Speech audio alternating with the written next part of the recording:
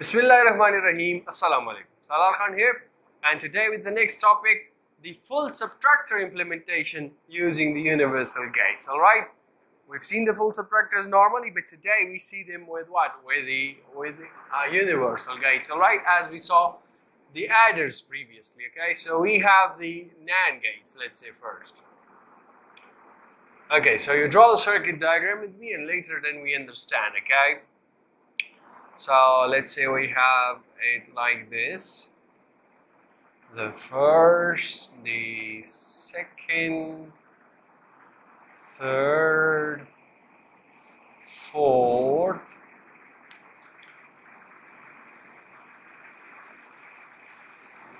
fifth, sixth, seventh, eighth. All right, now over here we have what? We have the difference over here, okay? This will be giving us the difference. Now how to combine them? So we have the inputs. Let's say we have A, the first input is A is given to this gate, it's given to this gate. The next input, let's say, is B, which is given to this gate, is given to this gate. Now the output of these two is combined like this, and the output of these two like this. Finally, when we have this output is given directly to this gate. Over here we have a exclusive OR B. Alright, this is a exclusive OR B, okay? Now if you have the next, the C input, so oh wait, this A exclusive OR B is given to this gate as well.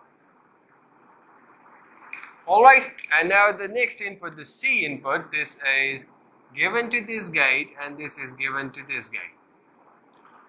Alright, and now you have what? You have the outputs of these gates, which are given like this, and the output of these gates are given like this, and finally we have the difference D. So let me write it down properly. So this is the difference. All right.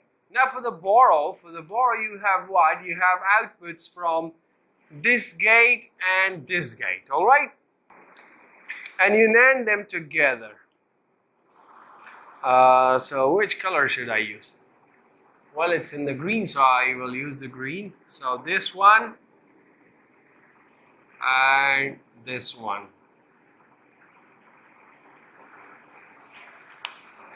Now these two are NANDed together and they will give you the borrow. Now how is that?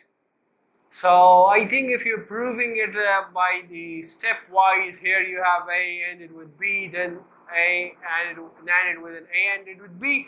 This over here is a B NANDed with A NANDed with B.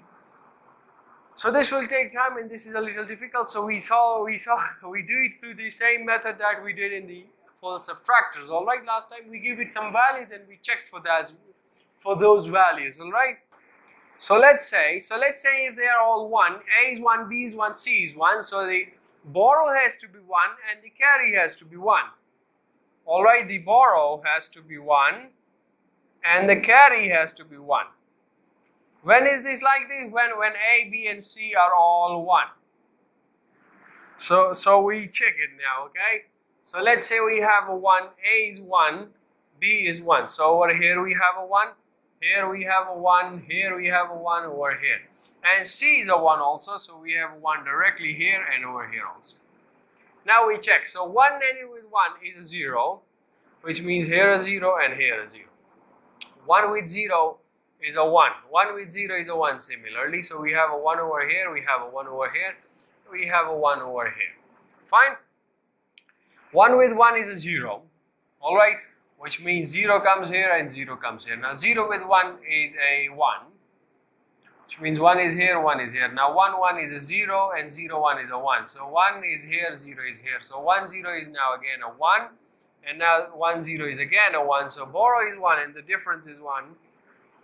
borrow, and this is difference, all right? So this difference is 1, which means the first case we had it correctly, all right? Now you give me a second choice, okay? What should I take the values of A, B and C? You tell me, huh? Okay, so you're not telling me, so which means I'll take it again by my choice, okay? So let's say we have the values of A, B and C as 1 and 0 respectively, okay? A is 1, B is 1 and C is 0. So in this case we have the borrow as 0 and the difference as 0, all right? You know how. If you don't know, you watched that video previously in the full subtractors. So here, okay. So A is 1, B is 1, C is 0. Okay, previously it was a 1. All right. So over here we have a 1, here we have 1, here we have a 1, here we have a 1. So here we have a 0 and here we have a 0. All right. Now 1, 1 will give you a what? Will give you a 0. So 0 comes here, 0 comes here. Now 0, 1 will give you again a 1. 1, 0 will give you again a 1. Okay, so which means 1 comes here, 1 comes here, and 1 comes here. 1, 1 will now give you a 0 again. Okay, so 0 comes here and 0 comes here. Now 0, 0, it will give you what? It will give you a 1. So which means 1 comes here and 1 comes here. So now this 1, 0, it will give you a 1, and this 1, 0, it will give you a 1 again. So which means 1 comes here, 1 comes here, 1 comes here. Now 1, 1 will give you a 0, and 1 ended with 1 will again give you a 0, which means the borrow is 1 and the borrow is 0 and the difference is 0 again, and it's proved like this again. Alright, so this is about using the NAND gate as a full subtractor using the NAND gates. We have the full subtractors again using the NOR gates as well, but not commonly used. They are again a little complex to use. I draw it over here. I take one simple example, 110, let's say, and I prove it for you, but that is not widely used, alright? Okay, so now this is the circuit diagram while making the full subtractor using NOR gates only, alright? Okay. Now again, let us take some example. Let's say we have A is 1, B is 0, and C is 0.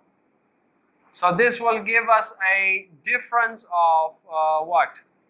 This will give us a difference of 1 and borrow of 0, alright? Alright.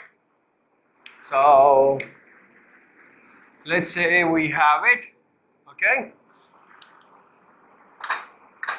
1, 0, 0, okay? So which means over here we have a 1, here we have a 0, here we have a 0, here we have a 1, and for C over here we have 0, and over here we have 0, fine. So now one node with 0 will give you a 0. So which means here is a 0 and here is a 0. Now 0 with 0 will give you a 1. Over here 1 with 0 will give you a 0, which means over here we have 1, here we have 0, here we have a 0 also. Now 0 with 1 would give you what? It would give you a 0. And this is now used for complement, so 0 with 0 will give you a 1. Which means now here we have a 1 and here we have a 1. Now this 1, 0, this will give you again a 0. So here we have a 0 and here we have a 0. 1, 0 will give you a 0, so here we have 0, alright? Okay, now this 0, 0, it will give you a 1, so we have a 1, 0, okay? Now 0, 0, this will give you a 1, and 1, 1 will give you a 0, which means this is the complement, so we have borrow of 0, which is correct, alright? So the borrow is correct. Now for the difference, over here we have a 0, 1, so 0 NOR with a 1 will give you a 0, and this is now acting as a complement, as a NOR NOT gate, so 0, 0 with 0 itself would give you a difference of a 1, and here we have the difference 1, so this is absolutely correct.